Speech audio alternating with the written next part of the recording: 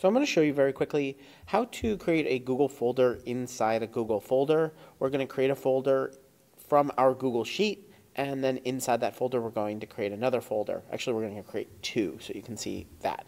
So we're going to go to extensions AppScript. Here we have just any old function we'll call create folder structure. We're going to use drive app. This is a capital D, capital A drive app. This is a function that exists within AppScript that we can just use right away, and we will have to give it permission later, but for right now let's just do create folder, big folder.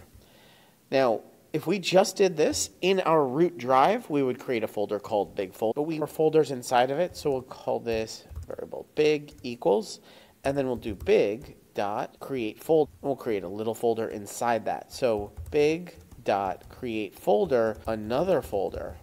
Now these are the names here that we have here. And if we did just this exactly like this, right? We're creating a folder, creating a little folder, another folder inside that, big folder. But I want to take the names perhaps from our Google Sheet. So variable big folder equals spreadsheet app.get active spreadsheet, get sheet by name, in quotes, sheet 1, get range, b2, get value. This is going to be the name of it. We'll replace that variable here.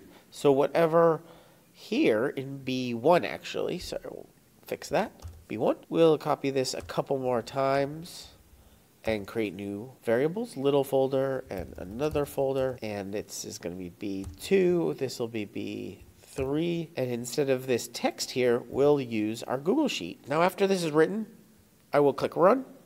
I might have to add permissions, select all, continue. We're in Google Drive now, and we see that we have a folder called big folder, and inside that we have little folder and another folder. Now if we wanted to create these folders with different names, all we have to do is go to this settings here and edit this text. This is really cool if you're setting up folders for other people and you want those folders created in their drive, whoever's running this automation. We can go to bettersheets.co/snippets and get this unopen function as well, which is going to add a full menu to our sheet. So we can call this create folders, and we can say this first item is create folders. We don't even need a second item. We don't need this as well. And once we save this, we can exit and refresh our sheet. And up here next to help, we have a button called create folder. So we can just select this.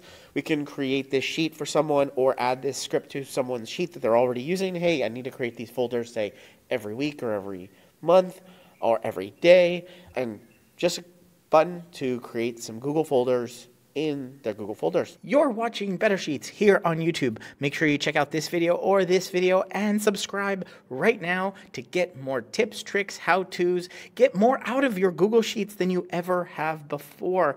I'm excited to be making a ton more videos here. Ask me questions down in the comments and I will answer them in future videos. But for right now, right here, one of these videos is going to be your next Google Sheet.